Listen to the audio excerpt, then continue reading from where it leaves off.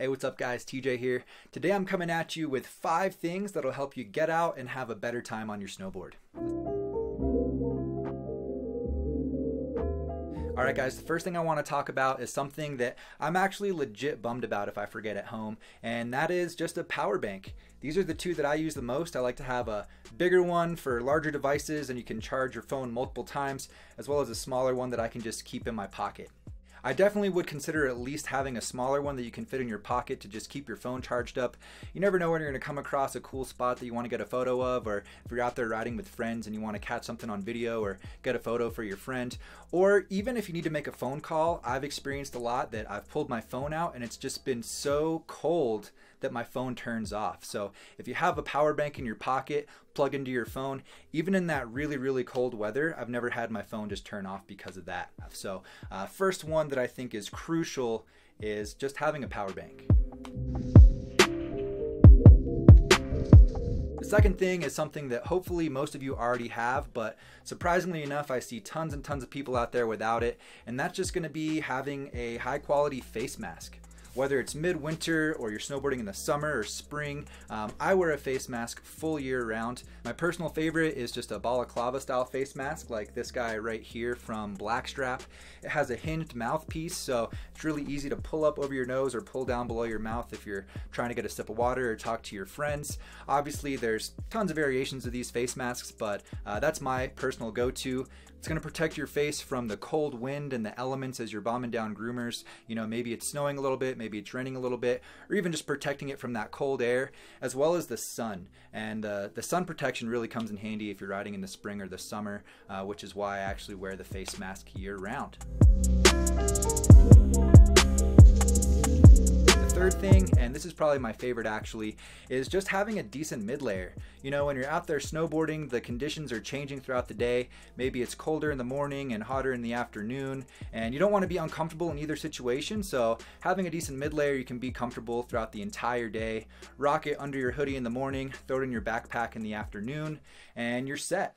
Personally, I wear the Arc'teryx Atom LT, although you'll see most brands make some kind of functional tech mid-layer, Dakine, Burton, Analog, 686, whatever the case may be. I would just recommend getting one that has venting on the sides. If you get one that's just fully padded all the way around, you're probably going to be too hot, even on a really cold day. So having that venting on the sides is just going to be better for dynamic activities like snowboarding.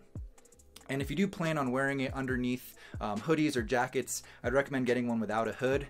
That way you're not wearing like 3 hoods while you're snowboarding.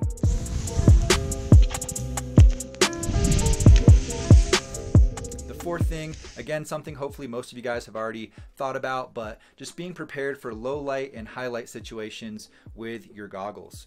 I prefer to kind of just look at the forecast for the day and choose one goggle that's going to be best for the entire day, whether that's my low light or highlight solution. If you're looking for a goggle that comes with low light and highlight solutions built in, you can check out Dragon goggles. They're all going to come with 2 lenses, as well as Smith goggles. Most of those come with 2 lenses. I just don't want any of you guys to get stuck out there on like a really low flat light day with dark black goggles and you can't even barely snowboard because you can't see the contours in the snow. So definitely be prepared for both low light and high light situations.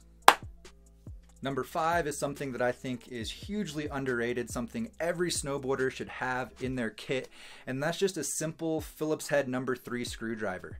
You're going to want to make sure it's a Phillips number 3. That should work for pretty much any screw on your snowboard binding.